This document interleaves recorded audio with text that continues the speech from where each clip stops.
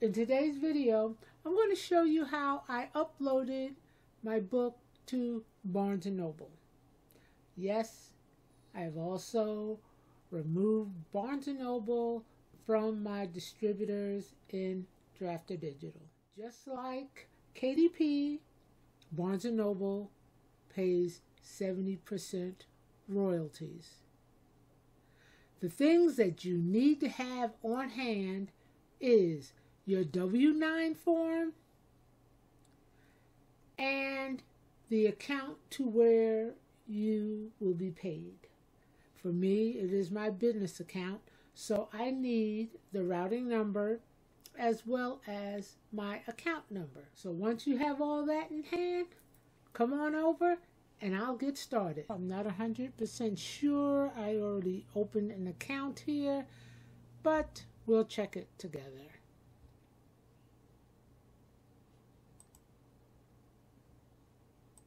And apparently, I have an account. Let's start with manage account. Oh, tells me I have no phone number. I'll do that later. And let's go down and publish your book with Barnes & Noble. They also have a 70% royalty for ebooks. This is also higher than Drafter Digital.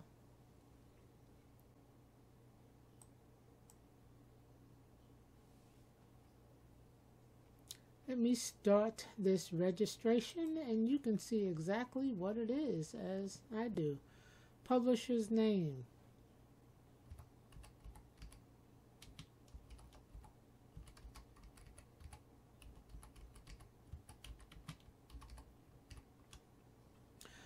Website, which is pretty easy.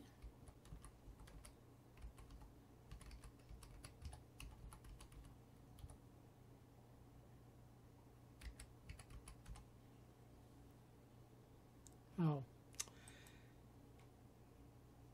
HTTPS.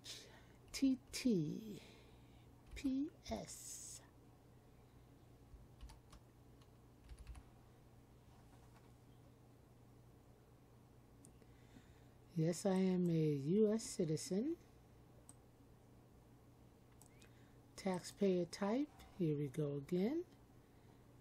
S Corp. And this is for the W-9 information.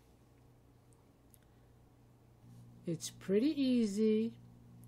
You will have 30 days to submit your W-9. Make sure all the information is correct. Sign and date it. And then just email it to this address, or you can send a hard copy. Of course, it is so much easier to send by email. I put in my banking information. Right now, the account is pending.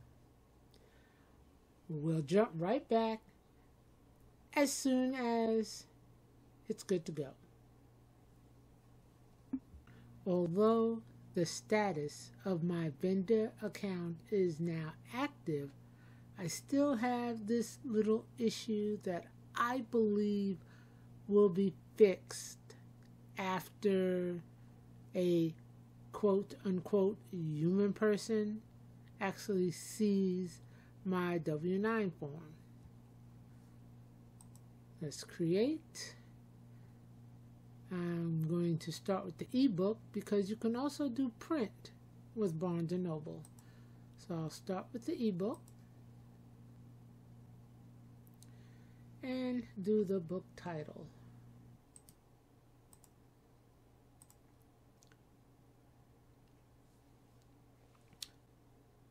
Now, as I said, this is a pre-order, so what I'll be doing is taking it off of pre-order from Drafter Digital and having it straight on Barnes & Noble.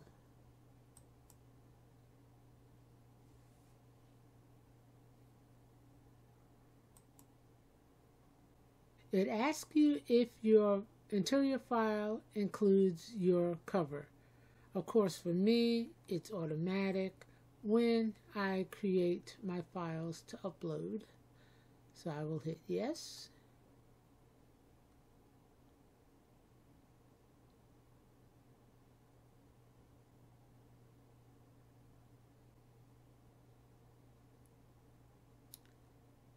Okay.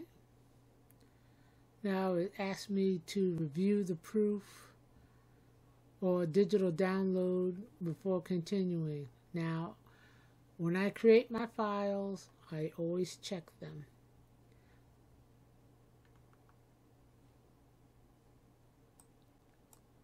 Make sure you check that you have reviewed and you approve of your manuscript.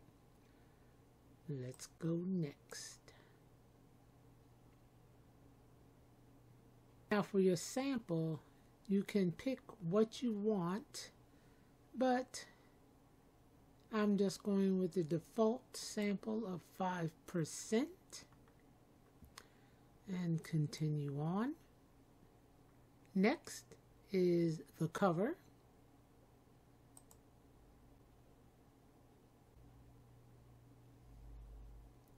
Of course, I have reviewed my cover. My cover is good to go.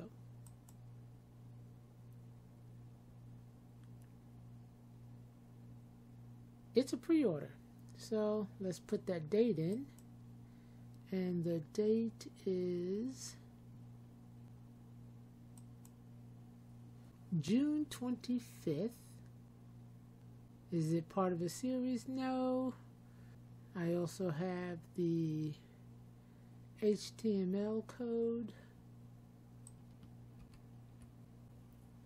And if you'd like to know where I got my HTML code, I use Kindlepreneur Book Description Generator. The link will be below. Okay, next.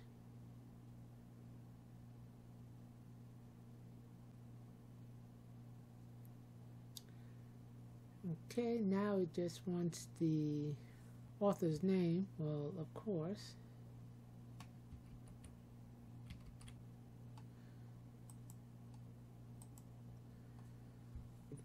You can fill this out if you want to. I don't.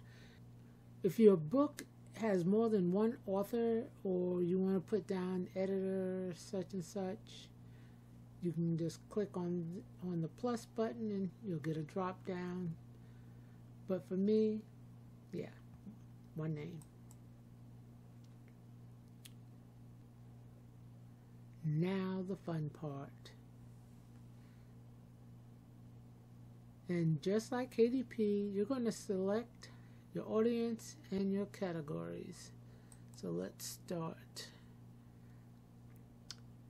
For this book, I would say general adult, language, English. It is a fiction. So now it's time for me to search the categories. Let's try the sci-fi and see what happens. Fantasy fiction, okay. No dark.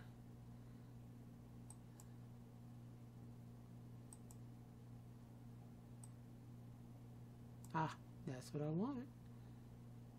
Dark. Okay, keywords. You always got to have those keywords. And for me, I already have keywords made for this, so all I got to do is just copy and paste. It will only allow 100 characters, so let's take a gamble and see how many I can put in. Oh, it says none remaining. I guess it took them all.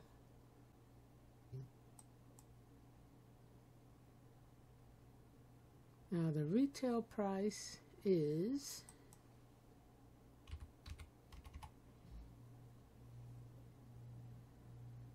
which means I make $2.09 on each copy of this book.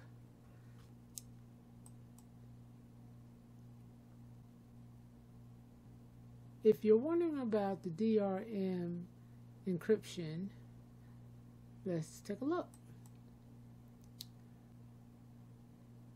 Basically, it's just to prevent, someone from copying your book. And you can only do it once, whether you do or you don't. That is up to you. Then, of course, is the content in the public domain. Do I have a ebook specific ISBN? Well, yes, I do. All my books do. Even though it says that I don't need one, I put one on it anyway.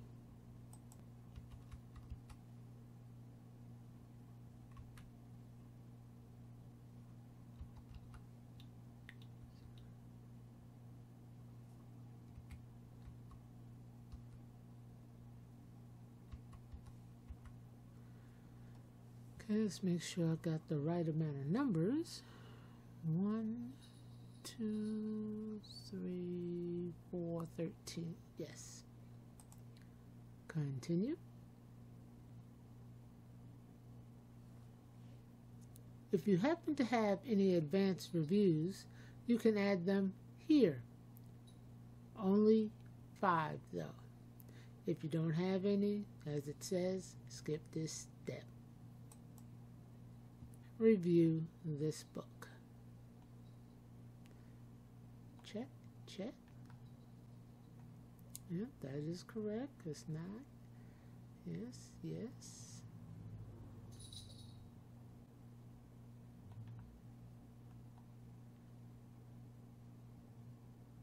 Yes. This is the other thing that I like is I can actually create a promotion with Barnes & Noble. That's not something that's easily done just using Draft to Digital. You usually have to wait until one of the stores decides they're going to do a promotion and they want to include your book. Okay, right now it does not have a URL. So put on sale, in other words, publish. They let you know that it can take up to 3 days for your book to appear on bn.com. Ancestors Magic is going through publishing, and the on sale is pending. My Barnes & Noble account is now set up, and I have my first book published. Now, if your book is already being distributed through an aggregate such as Smashwords, Publish Drive, or Draft to Digital, and you want to publish right through Barnes & Noble, you're going to have to delist them out of those aggregates. If you would like to publish directly to Barnes & Noble, I have left their links below, and if you have any questions, leave those below too. And until next time, I will see you later.